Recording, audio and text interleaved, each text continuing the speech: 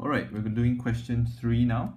So as you can see, we actually have 4 sets in which we could actually write in pencil as much as possible what the elements inside each set are.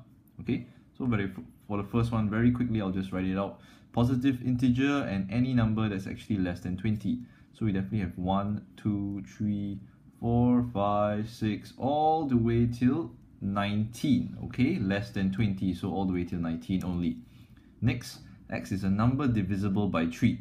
Okay, bear in mind these numbers have to fall within our universal set. So definitely we start with 3, we have 6, 9, 12, 15 and 18. Okay, we do not continue anymore because it's pointless because they don't fall in our universal set. That's our biggest boundary. Next, a perfect square. What are such numbers? 1, 4, yes, 9 and 16. So what is the definition of a perfect square? It means that these numbers actually, when I try to square root them, I will still get back a whole number. So I square root 4, I'll get 2, square root 9, I'll get 3, square root 16, I'll get 4. Okay. Last but not least, we have factors of 24. So we have 1, we have 2, we have 3, we have 4, 6, 8, 12, and 24.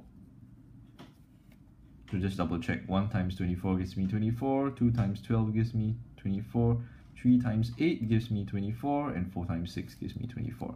So what I've done is completely listed out every single element in the set. Okay, in all these 4 sets. So now, question A. P union Q. Meaning union, meaning I want everything inside P and everything inside Q. So you see, after listing out, all I have to do is just copy it down in ascending order. 1, 3, 4, 6, 9, 12, 15, 16, and 18. That's it. Next, the number of elements inside the set of P intersect R. So let us first list down what consists of the set P intersect R. Recall, intersect means in common. So let's take a look at P and R.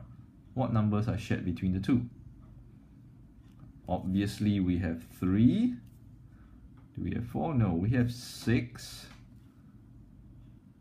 We have 12. And that's it. Double check again. 3, 6, 12. 3, 6, 12. Anything else? None. So we have the whole set of P intersect R. So the number of elements inside P intersect R simply is 3. 3 elements inside here, and that's it.